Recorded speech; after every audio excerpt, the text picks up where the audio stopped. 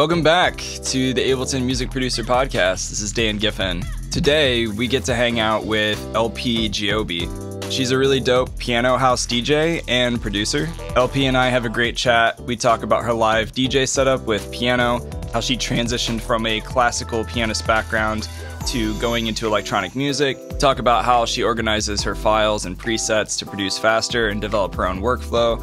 We talk about different hacks in Ableton Live, such as playing with the audio clip features. We talk about managing your time and mental hurdles as a touring artist and producer. We talk about a lot of great stuff.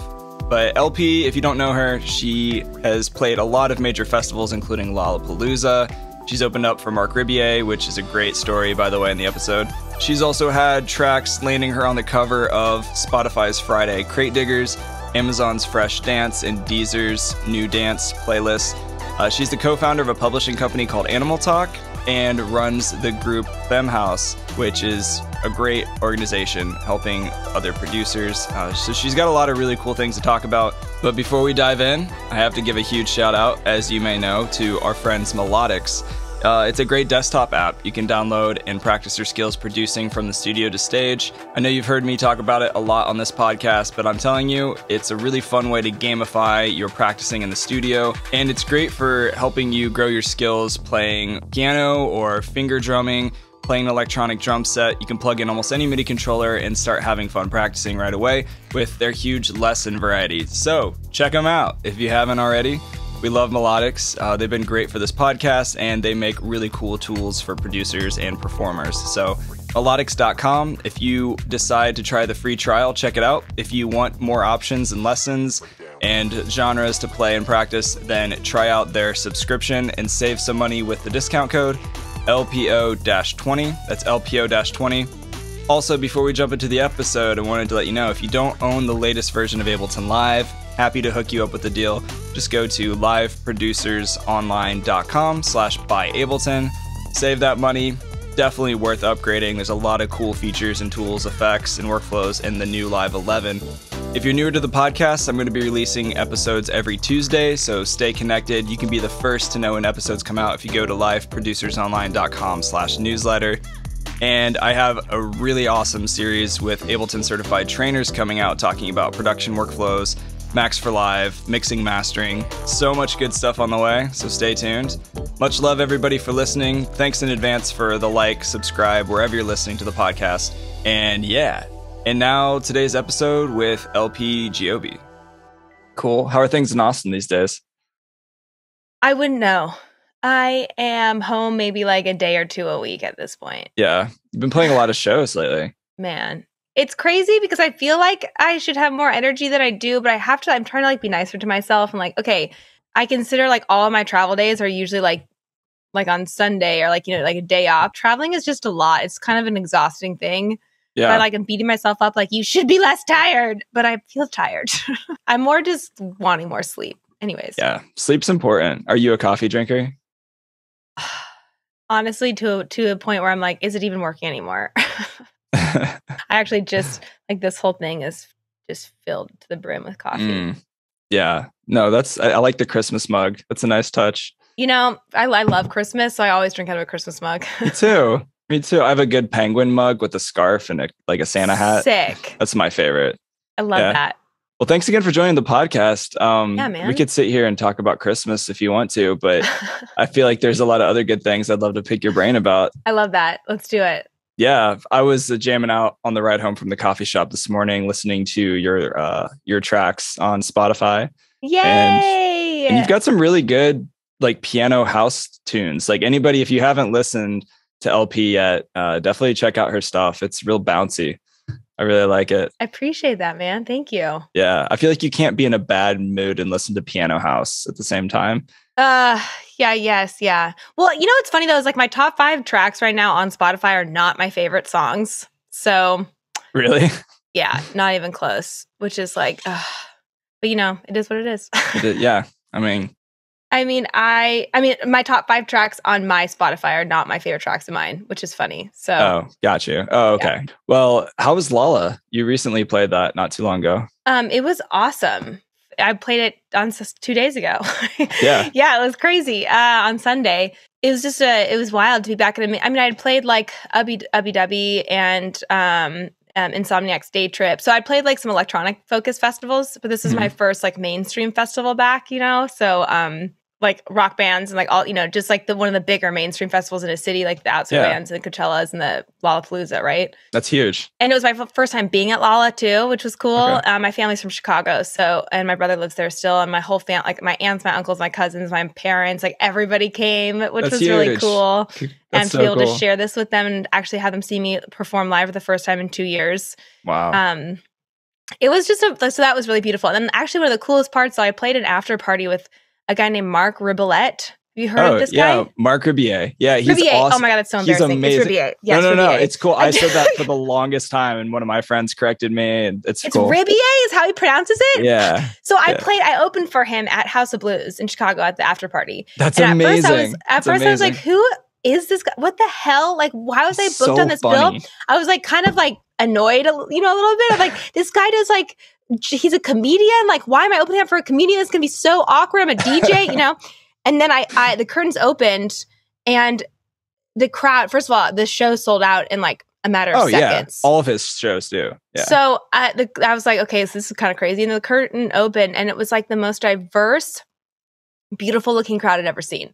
And I'm used to playing these like kind of more EDM festivals, you know, and I was like, this is amazing. Yeah. So immediately I loved his fans. And so then I stayed to watch his show and I was blown away. Yeah. He's so talented. He really is. But truly, to like just his like ability to say yes and to everything. He's like a conductor of chaos. It was unbelievable. It was really inspiring. He's awesome. Yeah, I love his flamingo skit. If you ever get the chance, look up his flamingo parody where he's like he's singing about being a flamingo and just like terrorizing people. Okay, can't wait to do that. Also, so then after that, I was like, so like the after party was so great and his show so great that I was like full of energy still. And okay, so I've never been to Smart Bar in Chicago where like literally house music started. Like Blessed Madonna started there, Honey Dijon. It's like its history is like it's I mean, it's like deeply rooted in house music in Chicago.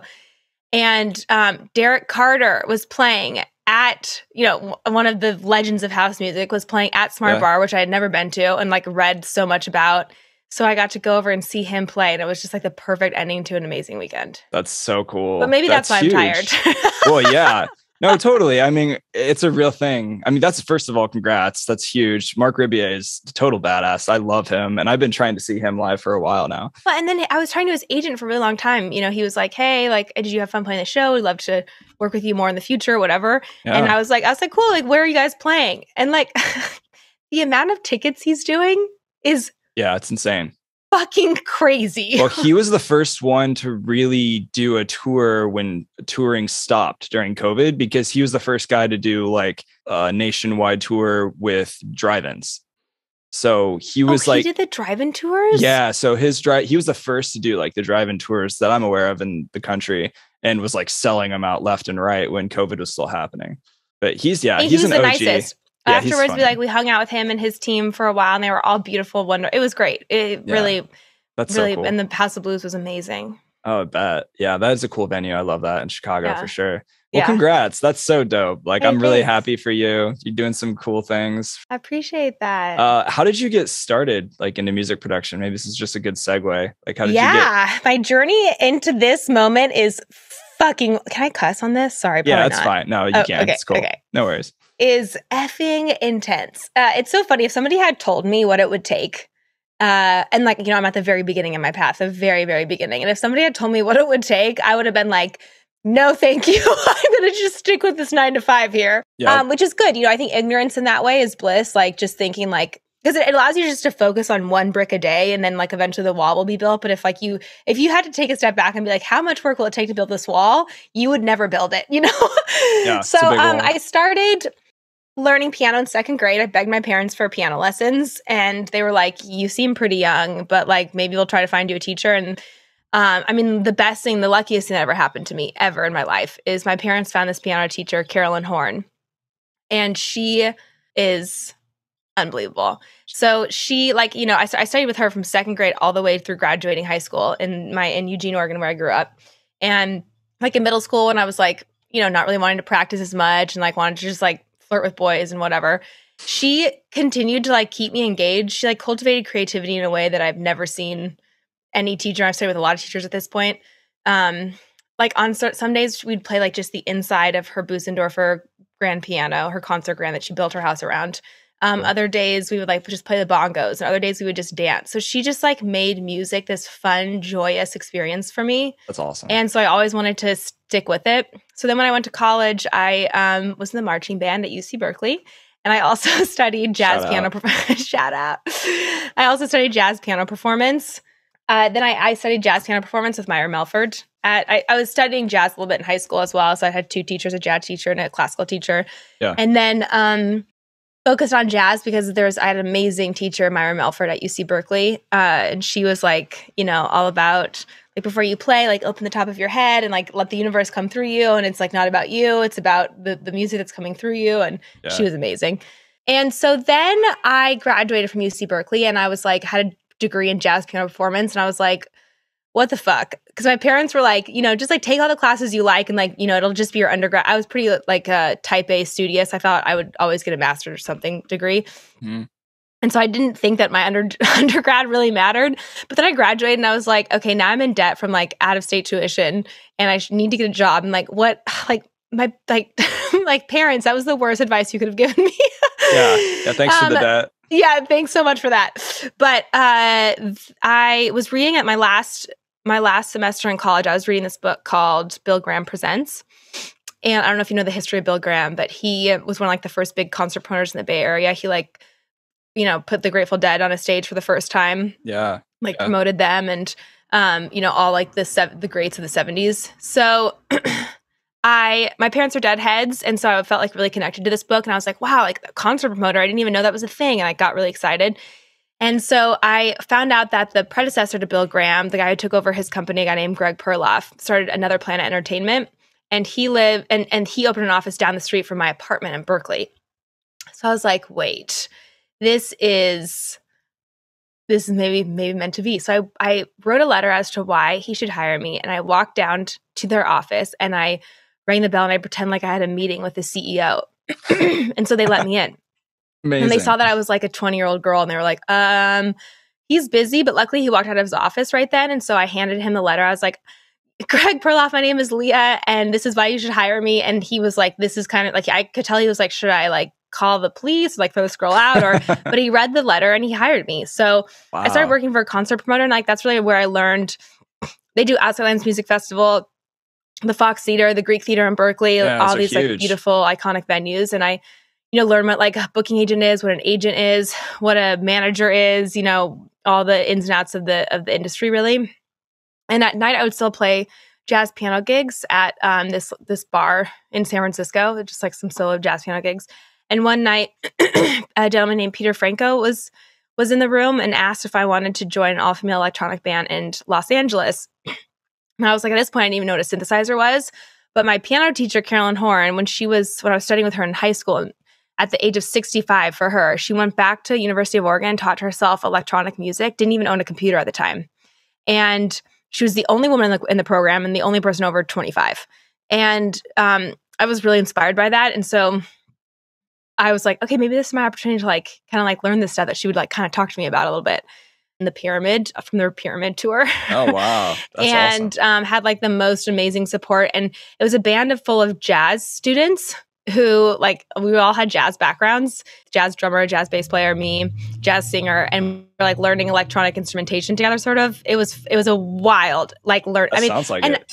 Again, like he was like, oh, if you know, like, we're really trying to put together a band of like musicians. And if you know like music theory and all that, the electronic stuff will be easy for you. Because I was like, I don't think I'm qualified for this, but okay.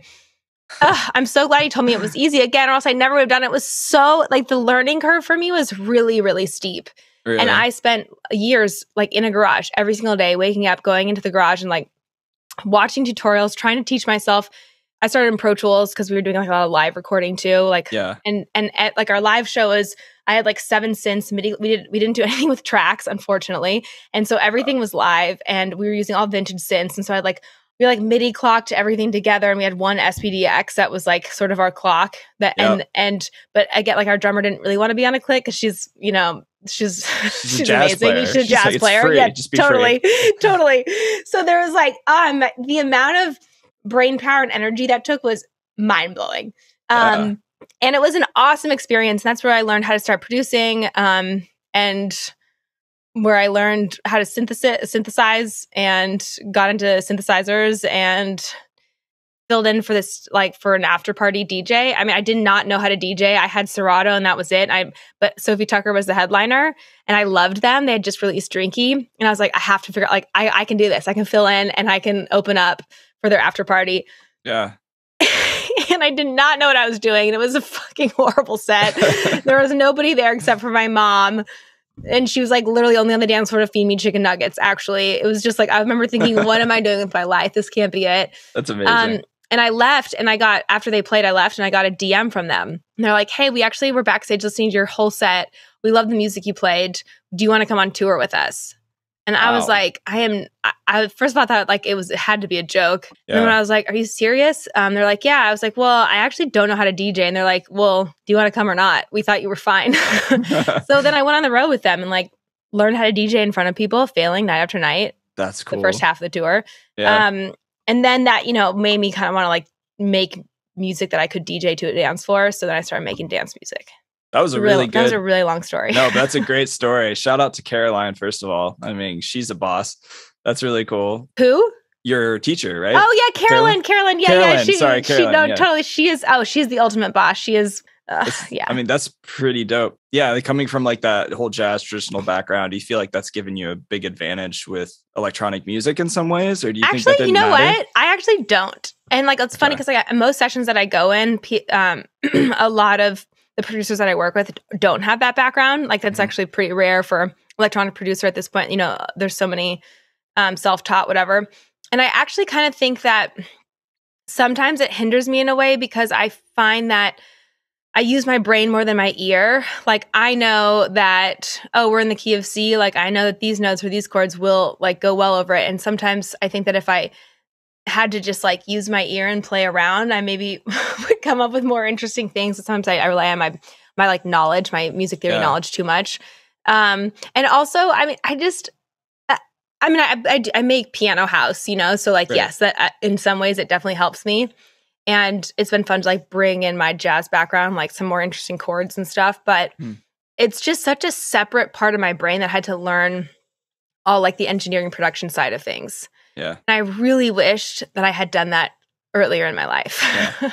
I think there's only so much though you can really learn in the engineering mixing side of things, because at the end of the day, at some point you have to use your ear, Yeah. I think if it sounds good, it sounds good. And you were self-taught in a lot of electronic music production anyway, it sounds like. Yeah, totally. Just, like, all of it, really. Tutorials aimlessly. Yes. Searching tutorials aimlessly. Yes. Yeah. Like, wait, how do I do this? Yes. And I actually had a guy named Joe Computo. He teaches at a few different schools in LA, a few different production schools, but he happened to be my neighbor and also just an amazing mentor and taught me so much. He's a Ableton expert. Cool. And taught me so much. So like I would constantly, he's on speed dial for, how do I? And he was so patient, so awesome, and huge part of my story. Yeah. Like a good neighbor. He was there. State Farm is there. Yeah. Yes, totally. Joe Computo is there. Shout out to Joe. Shout out Joe. That's awesome. What a story. I mean, you're playing a lot of really cool shows. You're doing a lot of exciting things now. I also think you have a really interesting live setup because I dream of the day where I can carry a flash drive and just a piano, because I have a whole band set up. Oh, that's so funny because I am like, in all the stages I play, I'm the only one who has like anything live. And I'm like, gosh, if I could why did I bring this keyboard? If I just had to bring in a flash drive, that would be so much. So what is your setup? Oh, it's stupid. Actually, you want to see it real quick? Yeah. Actually? This is it. So I have like my Apollo down here that you can barely see, which I think you have an Apollo, don't you? Is that in the background? Yeah. And then I've got like a standing drum set and then my SPD over here. So you drum over your tracks? Yes. Yep. And then I have a little push. I play the push too. Good time. Wait, that is sick. I get a workout for sure every time I play, but I think anytime you go to a show and you expect like a DJ lineup, like what you do kind of has a shock value to it, because most people just expect some fist pumping, some fader turning, and some effects, but like you're actually jamming out on like a nice piano on top of your tracks. And so like, I think anytime somebody sees that live element, they're like, oh shit. And people go crazy for it. And they love that. It is funny how that is, because it's so funny. I'd like, for instance, Lollapalooza, there's so many bands playing, you know, and I'd be like, I watch some of the bands like, damn, it's just like, honestly, it's so much work that goes into like a full band, you know, everybody learning their instruments, learning how to play them together. And like, when it's just me up there, I mean, yes, I'm playing the piano, but like I get to control all of it and it just feels a little bit easier. I have so much respect for full bands. But yeah, I think it is fun for some of the kids these days to see a real instrument up there. But I even want to expand on that. Like even seeing your drum kit, I'm like, oh, I would love to play with a drummer. Yeah. Yeah. I mean, I think there's like certain venues depend on the certain setups, right? You know, totally. So, like for instance, the House of Blues would have been like, I felt kind of silly just like DJing and playing the piano. It would have been awesome to have like on venue. Like if you're playing, like when I tour Soph and Tuck, it would make sense to like add another player. But like when I'm, you know, some of these clubs, absolutely not. It's just there's so many different ways to do it. That's true. That's true. It's easy to get lost in the sauce, but I think once you kind of like streamline your setup, it gets easier over time. Yeah. But yeah, I mean, like I said, I'd love to come see a show sometime for sure. I love, where are you again? Based in Indiana? I'm in Indianapolis. Yeah. Indianapolis. For Indianapolis. Yeah. Yep. Okay. For the time being. Yeah. I mean, if you ever want to play a show here, let me know. I know tons of people can set it up, but also I'd love to talk about your process, like producing in Ableton Live.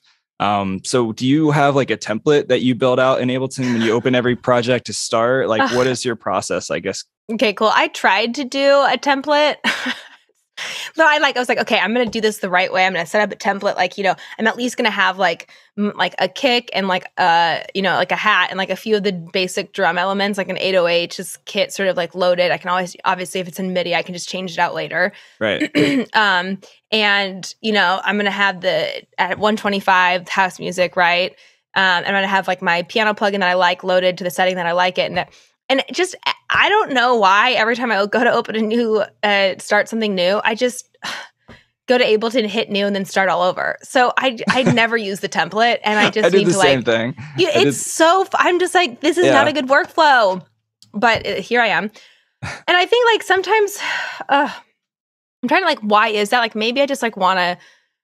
So I try to keep one studio day a week that's like completely free, because at this point I'm doing like, I have like 5 remixes due next week, essentially. I have like, you know, my radio show, like I'm working on an album. So it's like, there's always like, you know, kind of the music work that's like, okay, I have to get this done. I have deadlines, whatever. And then I try to keep a day that's just like, usually a Saturday if I don't have a show, which is never anymore, but it's Saturday morning, maybe even. It's like no emails are coming in. I can just free. And then it's kind of nice to just open a brand new temp session that doesn't have anything in it. And I have to go from scratch. So that's sort of how I start. Yeah. Yeah. No, I'm the same way too, though. I think for me, I've learned, like, I have a bunch of templates saved for different genres or scenarios, or even for podcast editing. With Ableton Live 11, they have templates now, but I never use those. Like I set those up and I never decided to use them ever, which makes no sense. So that's cool. But I think like having a good user library of like presets and saving that stuff has helped me, because I feel you though, like when I open a new project, like I don't want to feel like I have to produce with what's there. I can just kind of pull stuff that's already saved and then just go with it. Yeah. A lot of times what I do is like I open up, so I'll be like in the session, and then I go to a past session, you know, and be like, oh, I know that I did that one really cool like white noise thing, and I'll go and try to find that. I'll drag it in, and then I'll change around the notes, you know? Yeah. That's like mostly how I work, it seems. Totally. Yeah, I wish I would have done that a long time ago. Well, and it's crazy how many people don't know that you can go to, when you're in, because like a lot of times I was recently in a session where I saw them like close out the session, open up the session, the session they wanted to pull from, bounce that, and then open up the first session and pull it. And I'm like, dude, you know, you can just like drag that whole track into the new. That was like when I discovered that changed everything. Mm-hmm. Yeah, you can totally just copy and paste several tracks from one project to another. Yeah, for sure. Yeah, that's gold. I love it. As far as like instruments and effects in Ableton Live, do you have like some go-tos that you always use, and how do you use those? Yeah. I use the piano tech, the Modart piano tech all the time. I mean, that's like I really should have a template with that in it, because that's the piano, and I don't know the last time I made a track without a piano. So I always do that. And then I use for bass a lot, I use the Moda bass. So it sounds like an electric. Yeah, I've heard of that. I haven't used it. I've heard other people on the podcast really talk good. about it. Todd Edwards actually was the one who turned me on to that. Nice plugin. Like really good electric bass sounds. Like so much that I work with an amazing bass player. Electric bass player. His name is Michael Cheever. And he even was fooled, like, oh, is this a real? And I was like, no, it's a plugin. Let's go. Yeah, that's by IK Multimedia, right? The Moto bass. I don't know. Maybe. Yeah, it's like a bass. It's like an electric bass. Emulation. Yeah.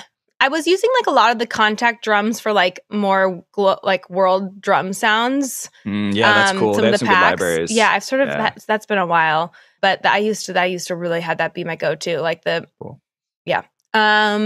Have you ever messed with Trillion? Speaking of basses, no. Shout out Trillion. I would love to have them sponsor the podcast so I can get more of their stuff for free. Trillion? Yeah, like if somebody like put me on a desert island with a laptop and they're like, Dan, you only get one bass plugin, it would be Trillion for sure. Yeah. TRII or TRILLIAN? TRILIAN. It's dope. It's same people that make Omnisphere. Oh, okay. Wow. Yes, yeah. Amazing. It's okay, wild. I'll check that out. I also use like all the Arturia plugins. Like that's pretty much if I had to be put, I mean, maybe it's cheating because it's like the whole suite, but if I had to be put on an island with at least like one set of plugins, I could make, I mean, the last track I made was all with that. Yeah. Like this essentially whatever that emulates the Moog sub fatty that I think they call it something else in there, but the Prophet, like the Jupiter, I mean, done. I mean, it doesn't really have, I would still need the Modart piano tech, but as far as everything else, like I usually do a lot of my bass sounds from there. Yeah, the Mini V3 by Arturia. That's my baby. I use it all the time. Isn't that emulating the sub fatty kind of? Is that, am I right now? So. I think so. It's like if I could have one stage synth though, that in addition, that's the one I would want. Actually, I don't know. I don't think it's emulating the sub fatty. I think it's its own V3 thing. I might be wrong. I don't know. Don't fact check me on that. But they have a V collection that it's included. Okay, but I've never met a good keyboardist or piano player that didn't love Arturia in some way after they played with it. I love it. And it took me, I like didn't get it until the beginning of the pandemic, actually. Like I really held off because I was like, oh, there's enough, with any like plugin, if you add enough effects on it, like I have the guitar rig stuff to like beef anything up. Like but at the beginning of the pandemic, I was like, okay, this is we're really gonna be here for a while. And I was a little bit nervous not making any money and getting it, but I've just finally treated myself to it, and it's the best thing I did. You got to treat yourself. I spent when I first moved to LA. When was that? This was 2016, maybe when I first like started producing. Okay. Or like joining this band at least. I spent my last $1,000 in my bank account. I left my job, so my last $1,000 in my bank account on Contact, the ultimate or whatever. Yeah. Because I was like, to be a producer, you have to do this. And I really didn't have to do it. I mean, I'm glad I have everything, but like I really could have. I mean, Ableton has so many great native plugins. Yeah. But I just like somebody told me that and I felt like I had to do it, and that was a scary time. Well, no, it's a real thing though. I think it's worth investing in like a good library of sounds because that's everything, Yeah, and totally. Yeah. Ableton Live 11 updated some nice new packs, like with their strings and some of their the upright piano by Spitfire Audio. Oh, I haven't checked that out. Yeah, play with Spitfire Audio stuff in Live 11. Okay, amazing.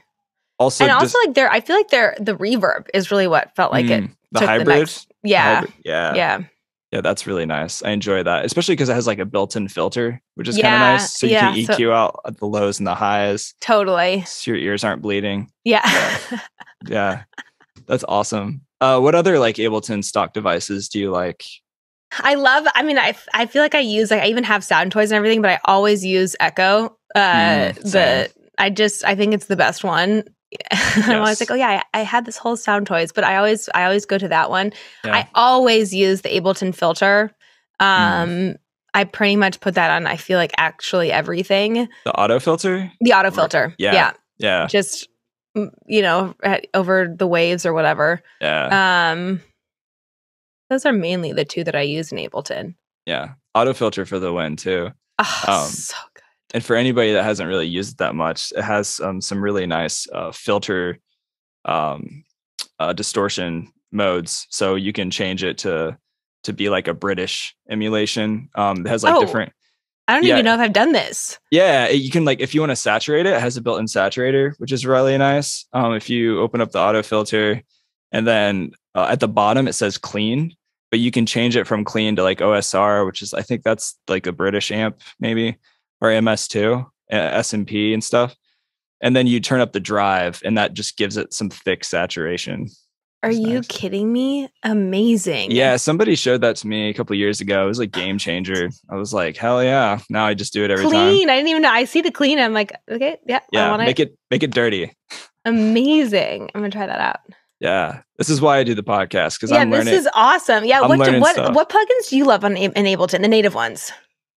If I go into my audio effects folder, I can change the rank. Let me see. It's all pretty much boring stuff at the top, like glue compressor, saturator, channel EQ. Yes, glue compressor. Great one. I love using utility to like even make stuff mono or wide in it, like make stuff wider. Use utility to make it wider. Yeah, there's a stereo width knob. And then if you turn up the width, I can turn up to like 150 or 170%, and then turn on bass mono. And so everything below like 100 hertz is mono, but everything above that I can widen, which is kind of nice. Because I use utility for like, turning up the volume of this track, so I don't have to making mixing easier at the end. But you can use it to widen. Yeah, you can adjust the stereo field with that too. But I think that was an update in 10.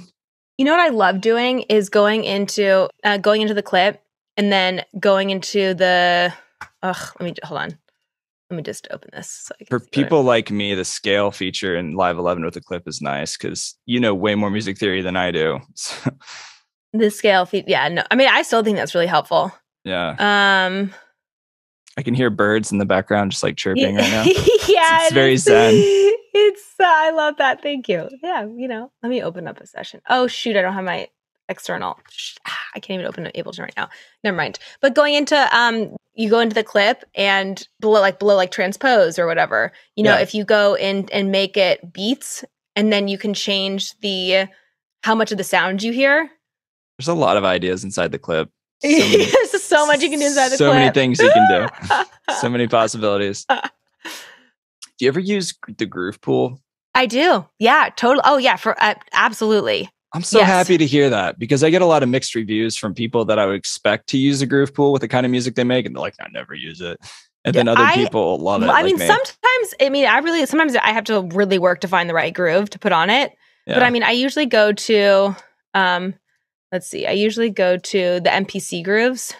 Yes, me too. I think are fucking great. Faves. Yep. Okay, so if you click on the envelope and then you go to under warping, you go to beats instead of complex.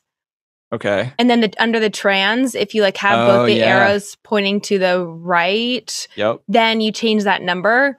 Yep. I love what that does to hi-hats or a hat pattern specifically. Totally. And the thing that I wish so badly that you could do is I wish you could automate that number.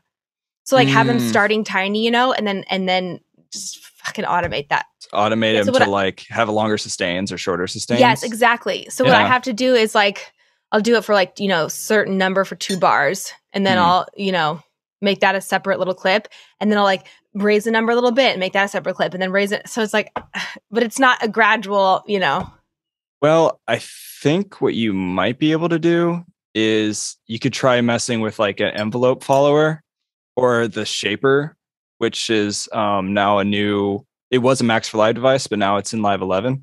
So if you play with the envelope follower or the shaper, I think you can add some randomization with some of the parameters, and you can actually draw it in. So that might be able to mess with some of the sustain if you play with that a little bit. Yeah, but I do love that trick, like you were saying in the clip, of being able to mess with the love that transients. For hi-hats. Yeah, the transients. Control. Yeah. Big fan of that. Huge fan of that. Hey, just wanted to take a second to remind you to check out that desktop app, Melodics, that I've been repping for a while. It's a great way to step up your skills producing. For example, I have my Push 2. I can plug that in really quickly, learn how to finger drum, step up my skills doing that, or plug in a MIDI keyboard and practice my scales playing different styles of music. So really fun way to gamify the art of practicing, and I highly recommend it. There's a free trial, so check that out at melodics.com, melodics.com. Or if you want to join the subscription and have access to way more lessons and content, then use the discount code LPO-20. That's LPO-20. Check it out, and back to today's podcast. So as far as like producing, like you were self-taught for the most part. Like I feel like every producer is, don't you think? To some degree, yeah. Yeah, totally. I mean, I've had some great mentors in my life, which I think really help accelerate my experience. Yeah, same.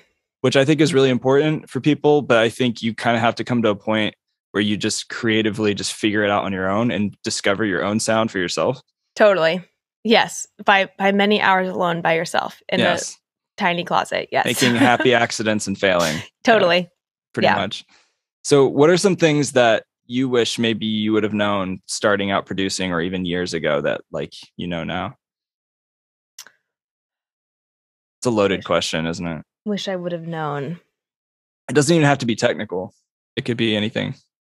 The first thing that comes to mind is like, I kind of thought that there was like a way to do things, you know, it's like, okay, like taking piano lessons, for instance, like this is the scale and this is the right way to play it. And this is like the right fingering for each note. And like, that's just like what it is universally. Everybody's agreed upon, like, this is the best way to do this.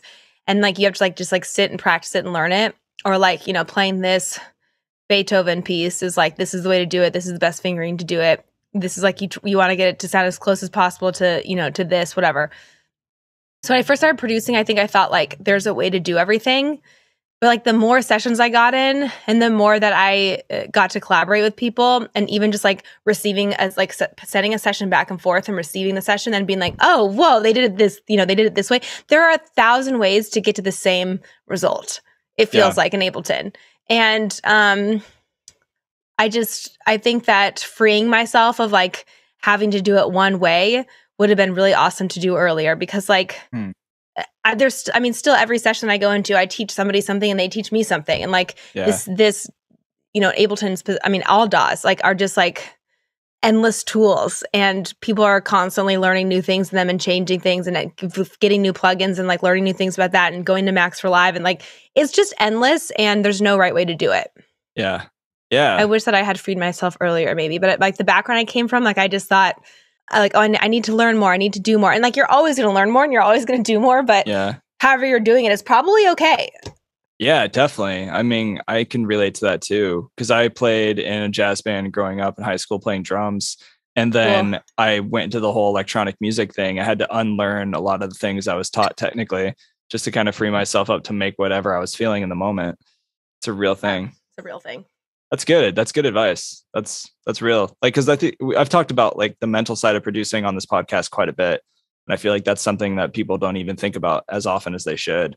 The mental side producing is so, I mean, also it was like a really hard adjustment for me is I'm like such a social creature, and to really get good at this, like it was just a lot of hours alone by myself, you know, like the hardest part for me at the beginning was just like being comfortable, like opening up the program every day and like remembering like, oh yeah, how do I like get into like the MIDI clip and like how do I draw in a clip and like, I mean, just like this, the most basic stuff when I very, very, very first started was like it just took so much brain power for me and getting comfortable just like opening up the program and navigating it, just like the simple buttons and like navigating each side of the program, you know, arrangement and clip view and like understanding that. And it was like kind of it was kind of lonely at first. Yeah. And I think that like, so also as I've like gotten more comfortable and, you know, I put in that work to, you know, to a point. And what I really enjoy though is like, okay, I know I'm never gonna be the best bass player. So like, I'll get a track to like the best place I can. And like, I'll take it into like Cheever for Michael Cheever's this amazing live bass player. And I'm like, here's like the chords and here's the basic concept. And then I'll get to like collaborate with him, you know? And like doing that in Ableton still, or like, I know this amazing percussion player and like I'll kind of like structure a track to where I know I want it to be and then like get to bring him in and like, here are my ideas. Like I'm sure you have way better ideas because you're a professional percussion player. Like that's been fun to like finally get to start collaborating again with people. Yeah. Because I don't know, I think that's like always the weirdest. I've always am so jealous of vocalists, singers, songwriters, because I feel like part of their job is to go out into the world and live their life, because then they have material to write. Like their job is to like go experience the world and like look at it and interact with it and like write about it. And like a producer, really to be the best producer, like sit in a dark room and just like work. And it's like, it's lonely. No, it can be. I think sunlight is like underrated in a lot of studios. Yes. You gotta have that vitamin D. Totally. That's why my door is open right now. Where you can hear the birds. Like I have to have that. Yeah. Yeah. You should sample them. I have. Yeah. They were in the last, I did a Janis Joplin remix. Yeah, I heard that. It was great. They're in that track. Yeah. Hey, that's awesome. I think I saw that in one of your live videos, replays from the Brooklyn Mirage, I think. Oh, really? I think, yeah, I saw that in one of the Yes. Instagram posts. Yeah, I love that track. That's one of my favorite tracks. That's Never going to good. be on my top 5, but I love it. Yeah.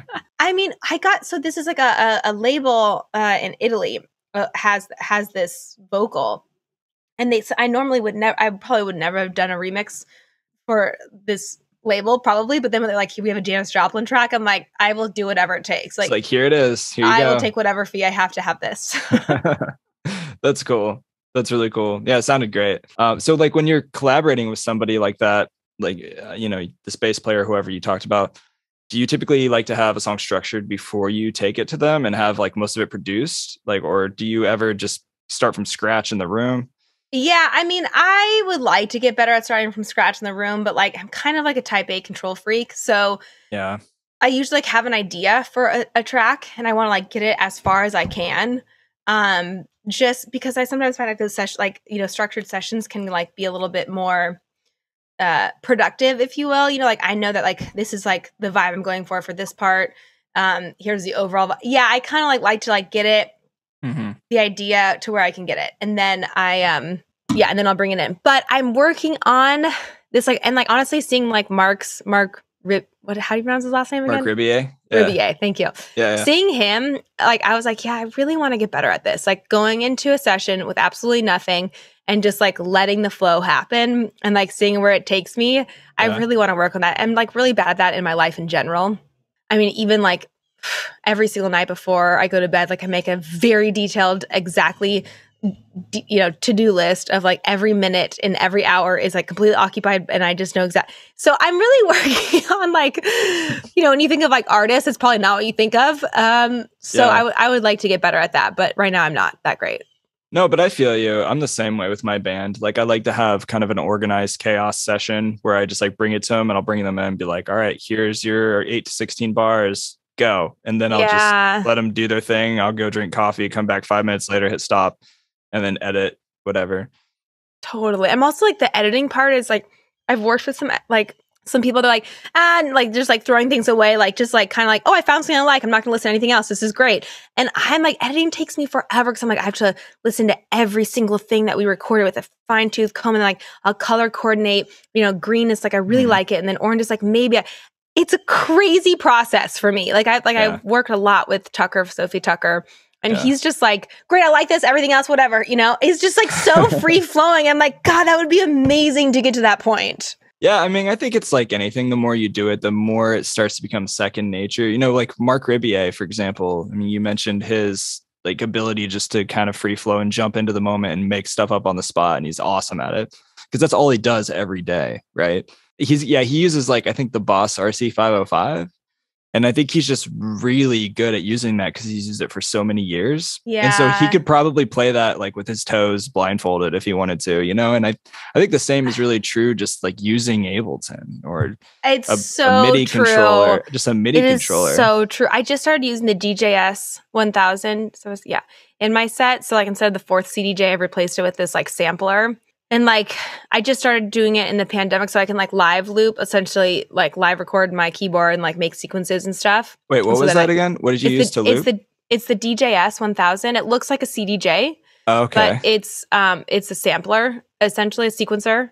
And so you can like record audio into it and then sequence it and like slice it and do all sorts of crazy shit. Or you can also have samples loaded into it. I've seen this. Yeah. Yeah. So I started doing that when I DJ, but like, it's funny because I'm really like just now to the point where I can step behind, 4 CDJs and be like, this is my rocket ship and I can take it anywhere. And like, it's taken me years to get here. Right. So I'm like, I find myself I need to be a little bit more patient with myself with the DJS. I'm like, I just like want it to be like seeing Mark and I want it to be like that, you know? Yeah. Like, okay, that's just going to take time. It just takes time, you know? I think the whole concept of practice makes perfect is kind of bullshit because there's no such thing as perfect, but you can get pretty close. Yeah, totally. And I even like, see, this is part of my schedule that I'm trying to like block off like the first 2 hours of my day to just be practicing piano, which I still do. I still take piano lessons, practicing piano and like doing DJS, like practicing DJS tricks essentially, you know, and like I just need to get. It's so hard to like keep that blocked off in my schedule. Like all of a sudden phone calls will creep in or like meetings or, you know. Yeah.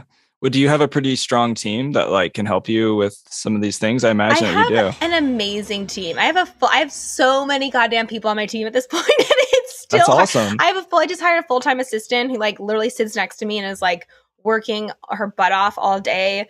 I have an amazing manager and then 2 people on the management team, and like it's still like, you know, at the end of the day, like a lot of this is actually, you know, I just have even more emails from them of things I have to approve.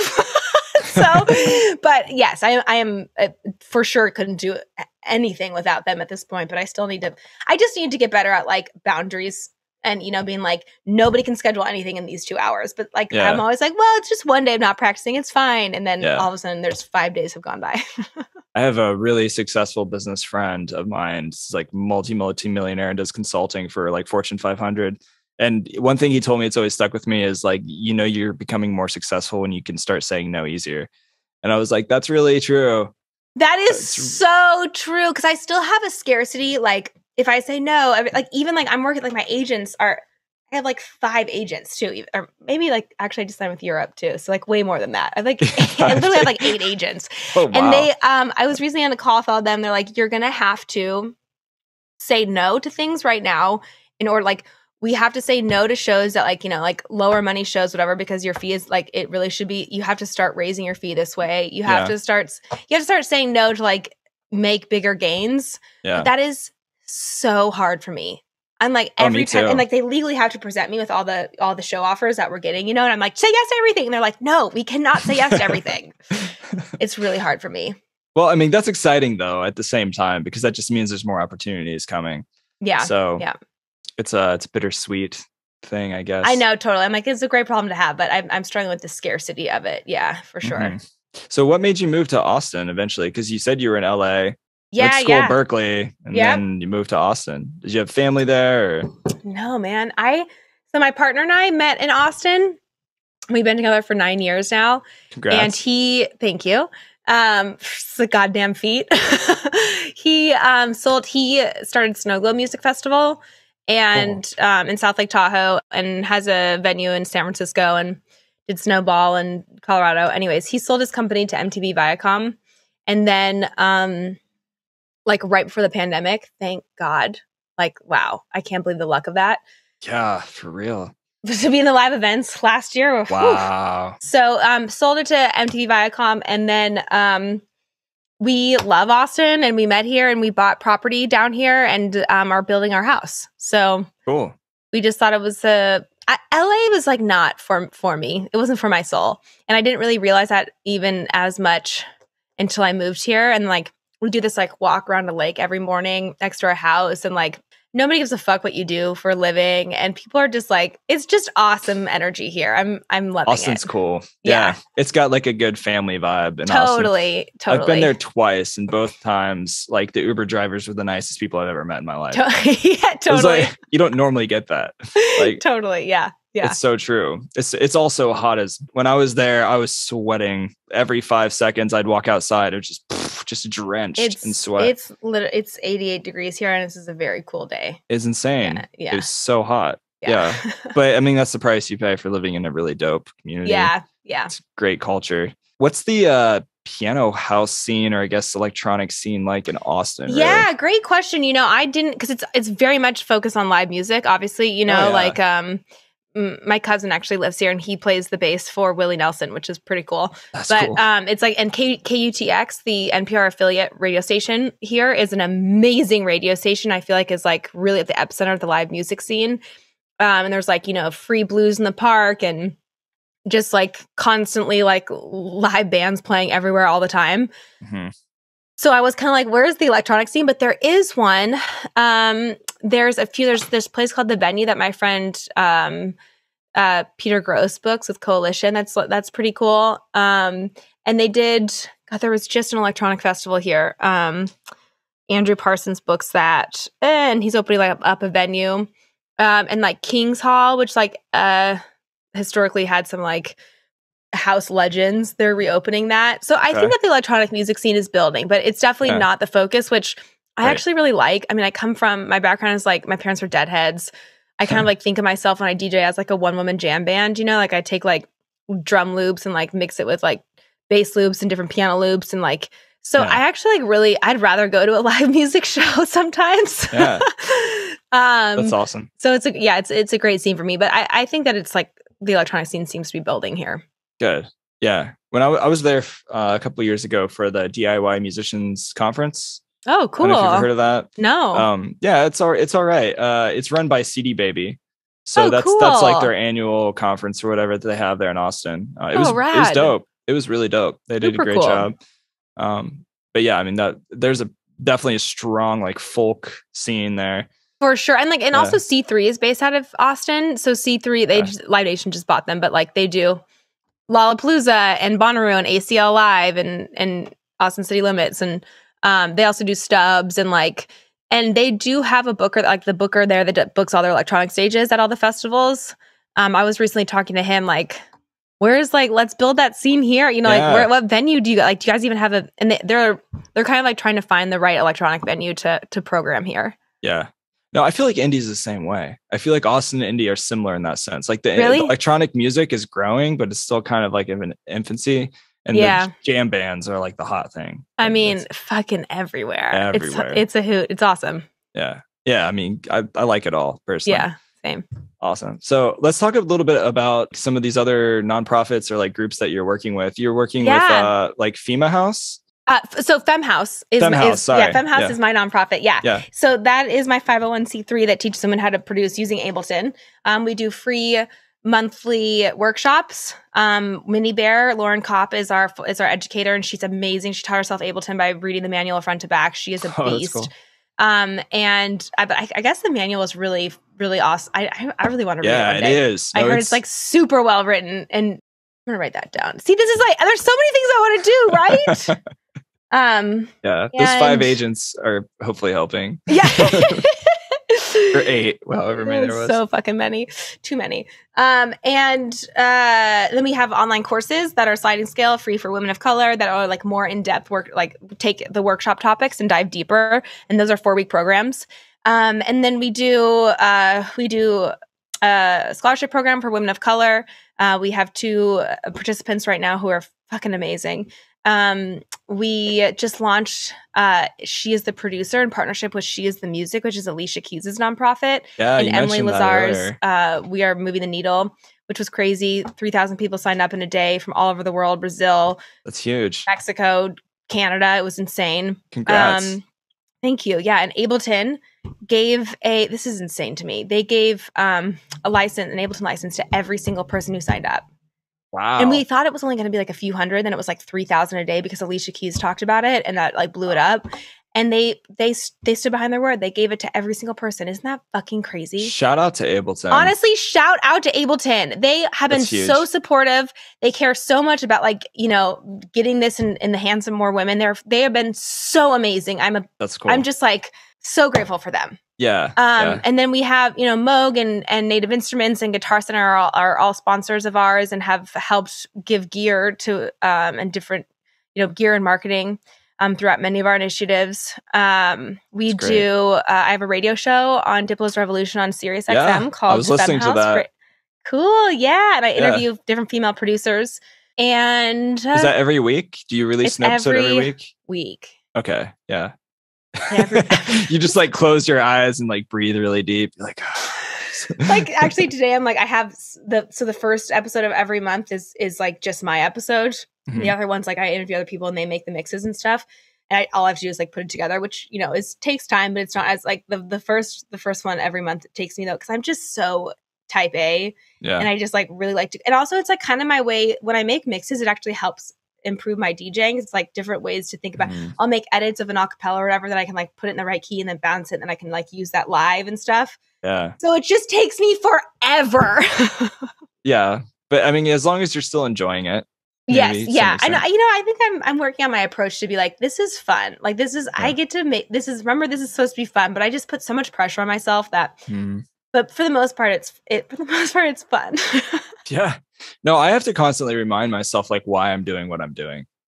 Like it's a real thing because you just overwork yourself, and then like I'm like I need Prozac or weed or something. Yeah, I'm so stressed.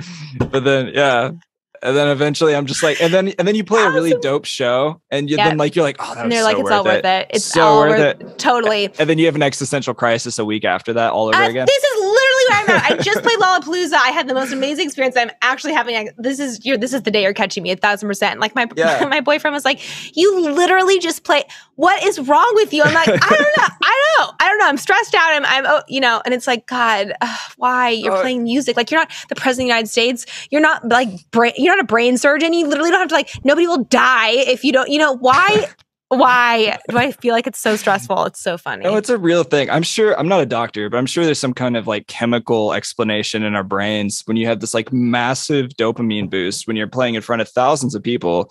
And it's just like this huge surge of dopamine, whatever. Your brain is just like firing. You're happy. Everything's great. You don't sleep for 2 days. And then you wake up and like you're by yourself. You're in your studio. Dude, and you're just like, what do I do now? Like I have been thinking about this so much. It's a like thing. When everybody's like, oh, like I can't believe like I see your career taking off. It's so cool. And it's like the more that happens, I am living in these extremes. So I'm living in these extreme highs and extreme lows because like you can't go that high without coming down. You know, it just like is how like our brains like they run out of dopamine and so it's just this like for instance, the other day I walked up to get a coffee and yesterday and like I was listening to like KUTX was playing at the coffee house.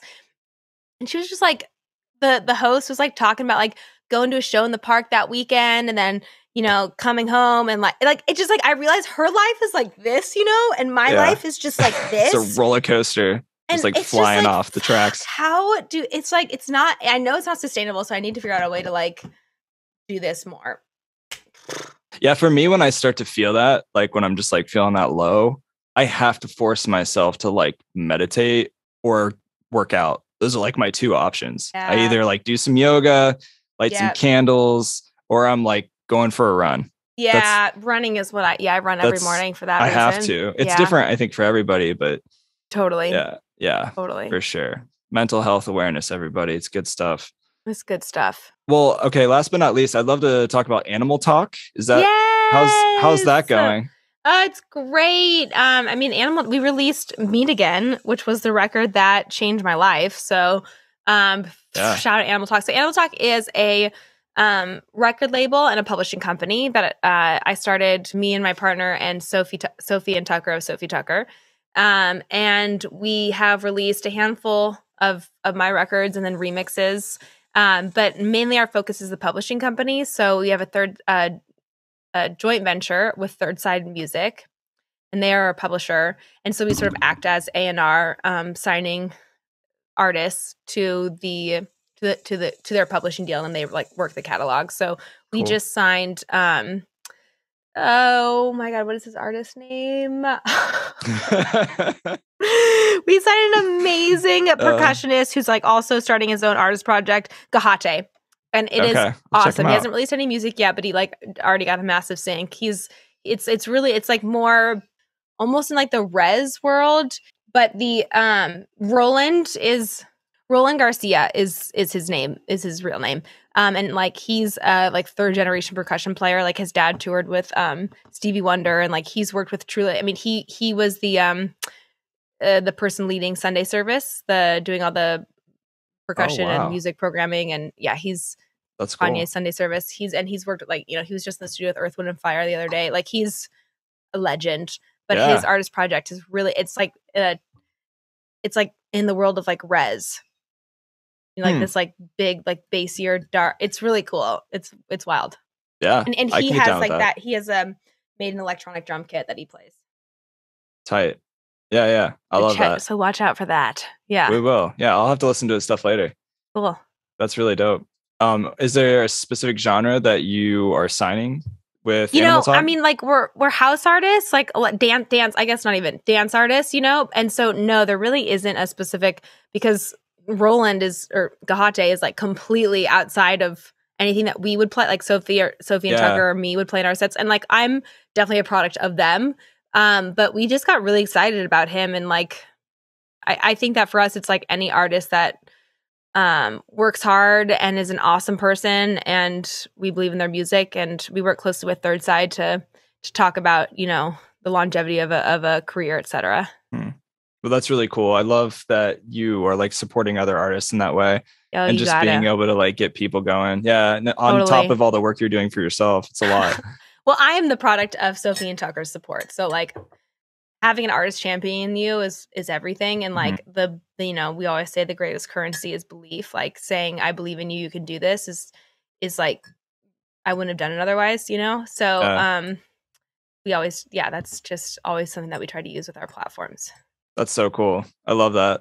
I can tell you put a lot of work and energy and effort into your music, and you're a great person, it seems like. And I appreciate you being on the podcast. And thanks for having me. This is a blast. I appreciate your time. Yeah, for sure. This has been really fun. Maybe you can just tell everybody listening as we wrap up the best place to stay in touch with you. Yeah. I am pretty active on my Instagram at LPGIOBBI. So LPGIOBBI. A bird, yes. Is that a bird or a cicada? I know it's one or the other. It sounded terrifying. It's huge. Totally. And then this is femhouse.com and at this is femhouse on all the handles. And all my handles are LPGIOBBI as well. Cool. Yeah, I'll include all those links in the show notes, everybody listening, as usual. So go down there, click, support LP, and go check out her music. It's dope. It's real bouncy. It's good driving music, honestly. Oh, cool. I like that. Yes. Yeah. I feel like the Hayden James remix I did is like, I was made for a driving track. So yes, I agree with that. I love it. Cool. Well, thanks again. Let's definitely stay in touch. Awesome. I love that. Yeah. And send me your music. I'd love to hear it. Oh, I totally will. I think I did. Did you? I think I sent you the MCS track a while ago and you responded and you're like, yeah, really? It sounds really dope. Okay, I'm pretty sure you did. If not, I'll send it to you again. Send it again. Send it again. Cool. Awesome. All right. Well, thanks again. I appreciate it. Yeah. Have a great week, LP. I'll see you later.